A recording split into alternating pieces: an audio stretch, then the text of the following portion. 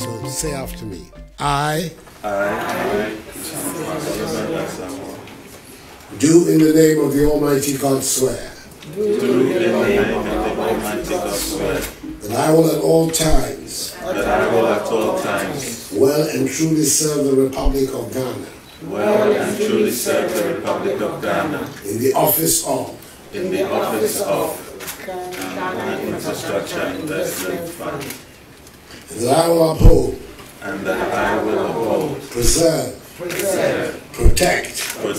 And defend the Constitution of the Republic of Ghana. And defend the Constitution of the Republic of Ghana. As by law established. As by law established. So help me God. So help me God.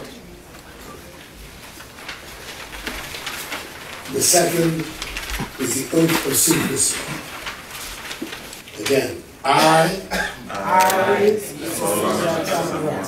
holding the office of Ghana Infrastructure Investment Fund. Do in the name of the Almighty God swear.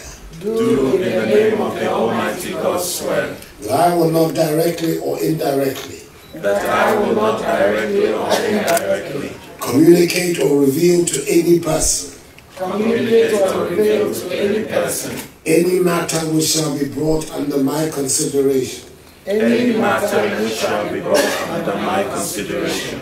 Or shall come to my knowledge. Or shall come to my knowledge. In the discharge of my official duties. In the discharge of my official duties. Except as may be required for the discharge of my official duties. Except as may be required for the discharge of my official duties. Or as may be specially permitted by law. Or as may be specially permitted by law. So help me God. So help me God. Fellow Ghanaians, ladies and gentlemen, it gives me great pleasure formally to inaugurate a new 9-member board of the Ghana Investment Infrastructure Fund, with its new chairperson, Professor Ameya Akomfe, and its new chief executive officer, Mr. Solomon Asamoah. The fund is an important vehicle which Ghana can use its 250 million seed funding to leverage capital from other sources for the nation's infrastructure financing and development. It is agreed that one of the major impediments to increased economic activity and development in our country is the lack of a fully developed infrastructure. And here, I refer to accessible transportation systems, which allow for the easy transfer of people and goods to markets, affordable, reliable power, affordable telecommunication services, and greater industrial and manufacturing platforms. It is equally clear that investments in infrastructure lead or should lead to greater economic activity and job creation. The challenge is finding the money and expertise to make such investments from both public and private sector sources. The public sector, within our current constrained financial circumstances, cannot on its own provide and finance all of our infrastructure needs. We have to mobilize the private sector to fill the gap. And that is how we'll be able to achieve our goals for infrastructure development. This is the principal objective of the fund, which is to accelerate economic growth. To realize this objective, the fund must be run on the basis of the principles of strong corporate governance. The board is composed of 9 members, chosen by the President of the Republic, who, according to the enabling statute, Act 877 of 214, the Ghana Investment Infrastructure Fund Act, should have the necessary integrity, knowledge, expertise, and experience in matters relevant to the functions of the board. At least 3 members of the board should be women. A member of the board has, in the words of the statute, and I quote, the same fiduciary relationship with the fund and the same duty to act with loyalty and in good faith as a director of a company incorporated under the Companies Act 1963, Act 179. The statute has also designated the Minister for Finance as the public official to whom the fund should account for the achievement of its objectives and compliance with the conditions of the statute. The Act has also created an advisory committee for the fund, composed of 5 persons, at least one of whom should be a woman. 3 members of the committee are ex officio members: the Minister for Finance, the Governor of the Bank of Ghana, and the Director General of the National Development Planning Commission. And the other 2 are from the private sector. The committee's duty is to advise the board on the performance of its functions whilst respecting its independence. These provisions express forcefully the strong basis of good governance on which the fund is expected to operate. I believe that I have fulfilled my responsibilities in the choices I have made to the board. It is led by a respected public servant who has earned an enviable reputation, both in his work as an academic and as a politician. Originally a zoologist who rose to become Pro-Vice Chancellor of the University of Cape Coast, he ended up as Director General of the Ghana Education Services. This provided a springboard to a successful life in politics, where he served with distinction in the high offices of Minister for Education, and even more relevantly for our purposes here, Minister for Railways, Ports and Harbors. He is eminently qualified to act as chairperson of the fund. The Chief Executive Officer, Mr. Solomon Asamoah, is amongst the foremost specialists in infrastructural financing on the African continent.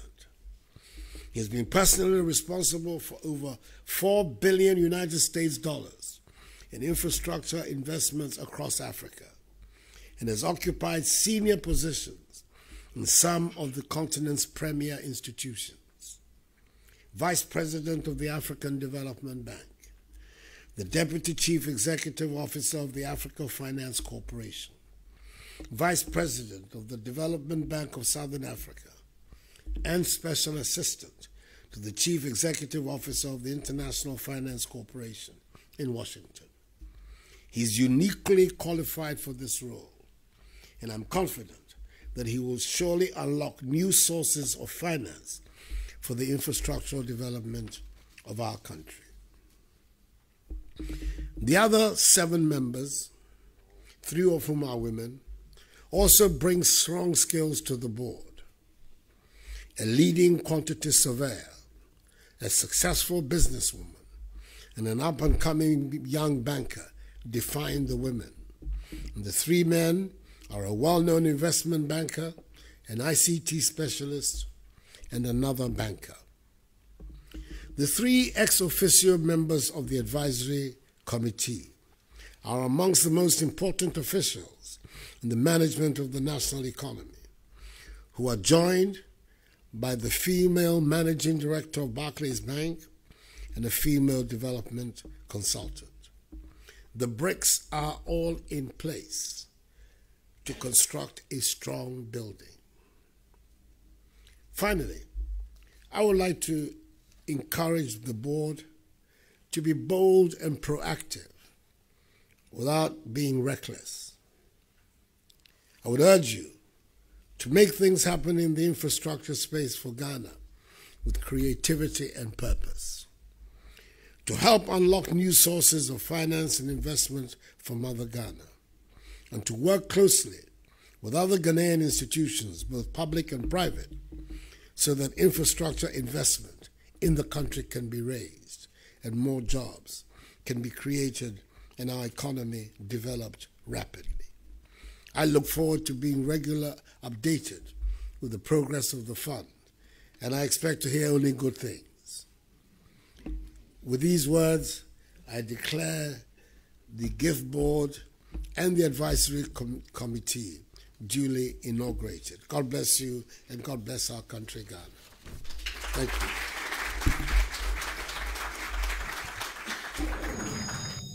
Let me express the appreciation of members of the board to His Excellency for selecting us to serve on this important board.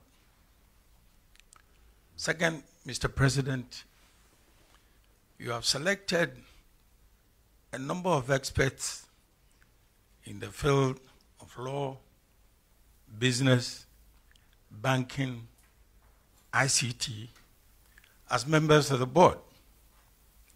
You've also selected someone whose expertise is in none of these areas for a purpose, to be a watchdog.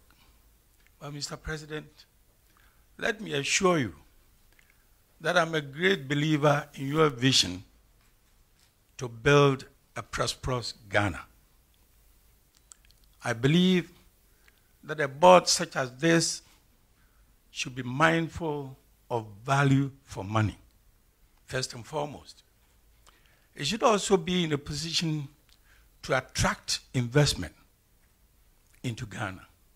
Mr. President, infrastructure development is not only crucial to our development, but it's also a means of creating jobs. And I believe that with colleagues on the board, we will work very, very hard to let you achieve your aims.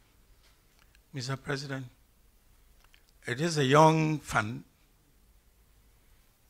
The seed money is most welcome, but we also hope that with the expertise of Mr. Solomon Asamoah, we should be in a position of attracting more funds. We won't be the kind of fund that is always going to rush to you for more money. Mr. Finance Minister, take that as an assurance. But Mr. Finance Minister, we heard of your capping of statutory releases. Mr. Finance Minister, I hope we are excluded from this exercise, noting that we are only a young fund. Mr. President, with these few words, let me once again express our deepest appreciation to you. We are in a hurry too, and we hope that as soon as possible, you will hear some good news from us. Thank you, Mr. President.